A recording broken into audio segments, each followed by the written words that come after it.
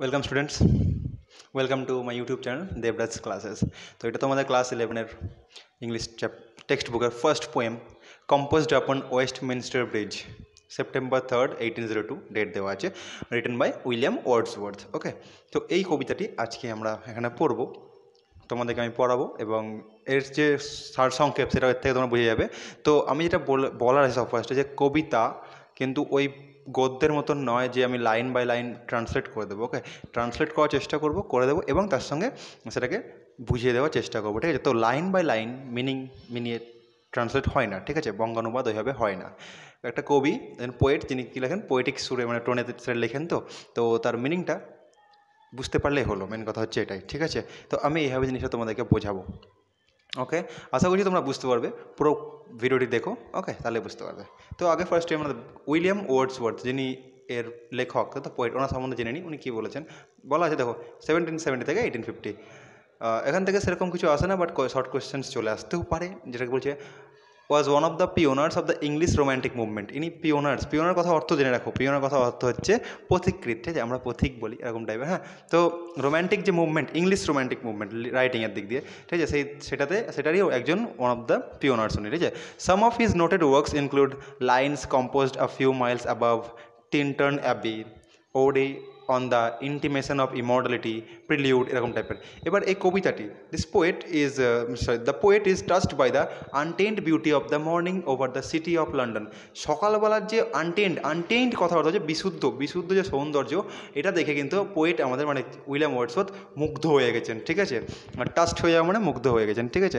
In his poem Wordsworth describes the pure and peaceful beauty of his city before the Vasal and হারি of the day have started. এই কবিতার through তিনি বোঝা দিয়েছেন যে লন্ডনের, মানে ওনার যে শহর, মানে লন্ডনের সকালবেলাটা কতটা সুন্দর হয়। ঠিক যে বাসল অ্যান্ড হারি, মানে তাড়াহুড়ো ছোটাছুটি শুরু হওয়ার ঠিক আগে অবধি পর্যন্ত যে শান্তি পরিবেশটা থাকে, শান্ত হয়ে থাকে পরিবেশটা, সেটাকে তিনি এই কবিতার থ্রু বর্ণনা করেছেন। The poet is moved by the somnolent beauty of the morning that reps of the city in tranquility.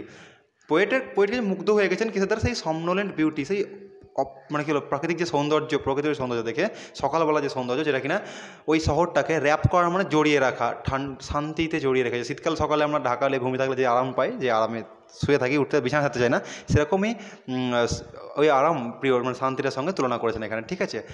তো এবার পোয়েমটা শুরু করব। তো আমরা যেটা বললাম যে পোয়েমকে বঙ্গানুবাদ করলে কিন্তু লাইন বাই লাইন সেভাবে মেলে না, বাট স্টিল আমি চেষ্টা করব যতটা ক্লোজ তোমাদেরকে নিয়ে যাওয়া যায়, বোঝানো যায়। আর যদি পুরোপুরি মিলে গেল তো খুব ভালো কথা, ঠিক আছে? তো পড়ছি যে, আর্থ has not anything to show more fair. Earth has not anything to show more fair. পৃথিবীর কাছে এর থেকে সুন্দর দেখানোর মতন আর কিছু নেই। ডাল would he be of soul who could pass by. ডাল মানে আমরা কি বলছি, বোকা বা মূর্খ বলতে পারি। বলছি সেই আত্মা, মানে সেই সোলটা বলতে গেলে, ঠিক আছে? মানে মানুষ সে বোকাই হবে যে কিনা এটাকে বুঝতে পারবে না, যে এই সৌন্দর্যটাকে দেখতে পারবে না, অনুভব করতে পারবে না, বুঝতে পারছো? এ site so touching in it's majesty. কি দেখতে পাবে না সে, যে কিনা সেই মূর্খ হবে যে কিনা এই সাইট, মানে এই site so touching in it's majesty, যেটা কিনা এত একটা সুন্দর প্রাকৃতিক দৃশ্য, এটাকে যে বুঝতে পারবে না, যেটাকে অনুভব করতে পারবে না, সেই মূর্খ হবে, বুঝতে পারলে?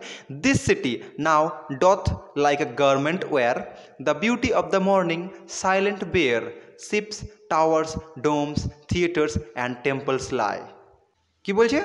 This city now ডথ like a garment war. এই শহরটি একটি পরিধানের মতো।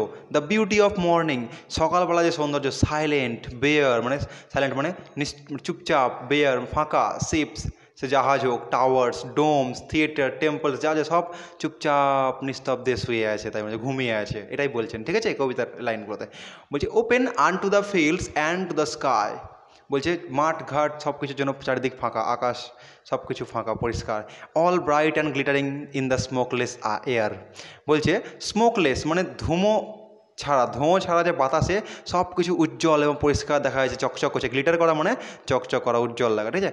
Never did San more beautifully steep in his first Splendor valley rock or hill. বলছে কোনো সময়তেই সূর্য হয়তো এত সুন্দরভাবে আলো দেয়নি তার মানে সকালবেলাতে কোনো ভ্যালি হোক, সে কোনো পাহাড় হোক, মানে হিল হোক, সেখানেও তার সকালের যে কিরণটা সেটা হয়তো এতটা সুন্দর না, সূর্য হয়তো কখনো এত সুন্দর হবে সেখানে আলো দেয়নি, তার কিরণ দেয়নি। নেভার স আই, এই যে NE'', এটা নেভার কথাটা, ঠিক আছে, এটাকে আমরা শর্ট ফর্মে বলা হয় never saw I never felt a come so deep. বলছে সরি, পেয়ারাওয়ালা চলে আসে। তো কী বলছিলাম, never saw I never felt a come so deep. বলছে না, আমি এতটা সুন্দর, এত শান্ত, এত বেশি শান্ত জায়গা আমি কোনো সময় দেখিনি, এত শান্ত কোনো সময় অনুভবও করিনি। The river গ্লাডেথ at his own sweet will. River কী করছে, বয়ে চলছে। গ্লিডেথ কথার অর্থ হচ্ছে বয়ে চলা, ঠিক আছে। তো গ্লিডের কথা হচ্ছে বয়ে চলা। তো রিভার কী হচ্ছে, নিজের ইচ্ছায় বয়ে চলেছে। ডিয়ার গড, হে ভগবান বা ও ভগবান, the very houses SIM asleep. প্রত্যেকটা বাড়ি দেখে মনে হচ্ছে সব ঘুমিয়ে আছে। And all that মাইটি heart is lying still. এবং এই বড় যে হৃদয়টি, সেটিকেও মনে হচ্ছে সেটিও ঘুমিয়ে আছে, এখনও ঘুমিয়ে আছে এরকম মনে হচ্ছে। বুঝতে পারলে জিনিসটা? তো এই ছিল কবিতাটুকু। কবিতা তো আমি আগেও বললাম যে বঙ্গানুবাদ করলে জিনিসটা হবে না, এটা ট্রান্সলেট। এখানে তিনি প্রকৃতির যে মানে লন্ডনের যে সকালবেলার বিউটি, এটাকে তিনি তুলে ধরেছেন, যেটাকে তিনি বলেছেন যে এত সুন্দর কিন্তু পৃথিবীতে, যে এর থেকে বেশি সুন্দর পৃথিবী কিন্তু দেখাতে পারবে না। আর সে হয়তো মূর্খ হবে বা বোকা হবে যে কিনা এটাকে অনুভব করতে পারবে না, পৃথিবীর এই সৌন্দর্যটাকে, মানে টাচিং যে ম্যাজেস্টি, ইটস ম্যাজেস্টি, মানে একদম হাই যেটা ফর্মে, যেটা বলি আমরা সবথেকে বেস্ট, এটা দেখাচ্ছে, এটাকে যে বুঝতে পারবে না সে মূর্খই হবে। তাই বলতে ঠিক আছে, শহরটি নাকি একটি পরিধানের মতো, সকালবেলাটা সাইলেন্ট, বিশুদ্ধ, ওটাই বলেছে। সমস্ত শিপস, টাওয়ার্স, ডোমস, মানে আমরা বলি উঁচু গম্বুজ টাইপ কিছুগুলো, ঠিক আছে, থিয়েটার্স, টেম্পল, সব চুপচাপ শান্ত হয়ে আছে। বলছে সবারই কাছে পুরোপুরি খোলা, open An to the fields, মাঠ ঘাট আকাশ যা বলি সব পুরোপুরি খোলা, এটা বলি তাই, open all bright and glittering in the smokeless air. সব কিছু এই যে বিশুদ্ধ ধোঁয়াহীন আকাশে সব কিছু উজ্জ্বল দেখাচ্ছে এবং চকচক করছে। ইন হিজ বলছে never did San more beautifully steep.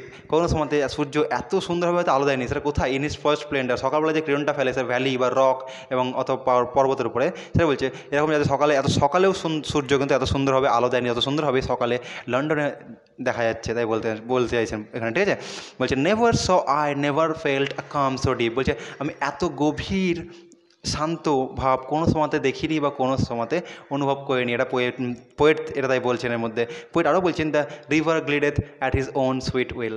বলছে নদীগুলি কী হচ্ছে, কোন নদী, টেমস নদী, ঠিক আছে, মাথা থাকে না, ওই নদী নিজের ইচ্ছা মতন বয়ে চলেছে।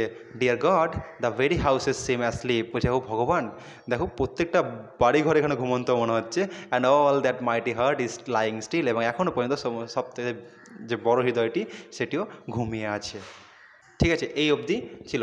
তো এটা ছিল কবিতা, যে ডথ বললো না, old form of ডাজের old form, ঠিক আছে। তো পোয়েটিক্যালভাবে ইউজ করা হয় এগুলোকে। আমি বললাম যে পোয়েটিক্যাল ইউজকে তুমি বাংলায় ট্রান্সলেট করতে পারবে না সহজে, তো তোমাকে মিনিংটা বুঝে নিতে হবে। এবং এর থেকে কী কোয়েশ্চেন্স আসতে পারে, এর সারসংক্ষেপ আসতে পারে, ঠিক আছে, সামারি আসতে পারে যেটাকে আমরা বলি, আসতে পারে হচ্ছে এখান থেকে কয়েকটা হয়তো দু একটা লাইন তুলে দিল, সেটাকে জাস্টিফাই করতে বলতে পারে বা সিগনিফিকেন্স জিজ্ঞেস করতে বলতে পারে।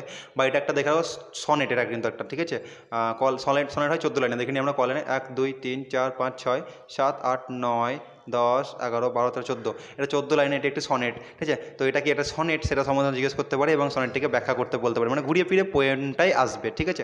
অথবা লাইন তুলে দিয়ে তোমাকে পোয়েমটাকে জাস্টিফাই করতে হবে, ব্যাখ্যা করতে বলবে। তো এই টাইপের কোয়েশ্চেন্সগুলো এখান থেকে আসে, ঠিক আছে।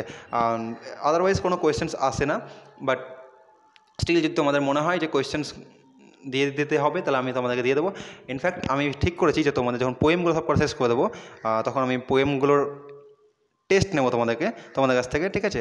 আর ওই যে যেটা চলছে ওখানে ম্যাকবেথটা বাকি আছে, ম্যাকবেথটাও হয়ে গেলে আমি বাকি যে 5টা করলাম, 5খানা থেকে একটা করে টেস্ট নিয়ে নেবো, ঠিক আছে, মক টেস্ট টাইপের বলতে পারো তোমাদের। তো আমি তোমাদের সেটারও ডেট জানিয়ে দেবো।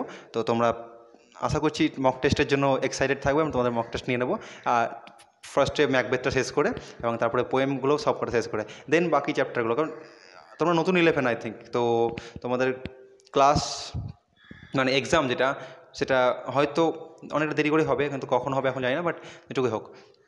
আর তারপর তোমাদের গ্রামারটাকেও আমি এর সঙ্গে শুরু করতে থাকবো, ঠিক আছে, একটু একটু করে করতে লাগবো।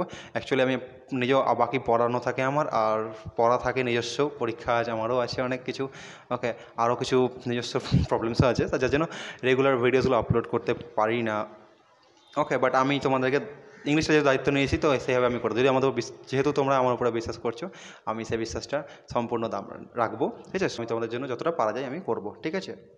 তোমরা জাস্ট কী করবে, ভিডিওগুলোকে প্লিজ প্লিজ বন্ধুদের মধ্যে শেয়ার করে দেবে, যারা চ্যানেলটিকে সাবস্ক্রাইব করেনি বা জানে না এই চ্যানেলটি সম্বন্ধে তাদেরকে ইনফর্ম করবে। এটুকুই তোমরা আমার হয়ে করবে, আর কিচ্ছু লাগবে না, না টাকা পয়সা নিচ্ছি না কোনো কিছু নিচ্ছি, বুঝতে পারলে জিনিসটা, এইটুকুই থাকবে।